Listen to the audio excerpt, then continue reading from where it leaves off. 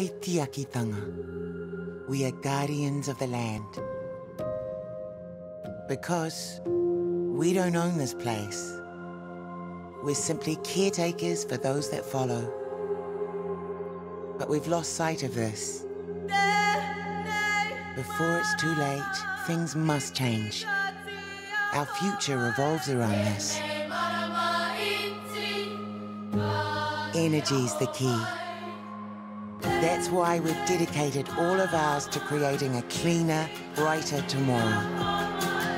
One that's sustainable and keeps our children safe. So now, bit by bit, we're building a new way to harness the sun's power and our collective energy too. For our home, our whānau, our community, our tamariki.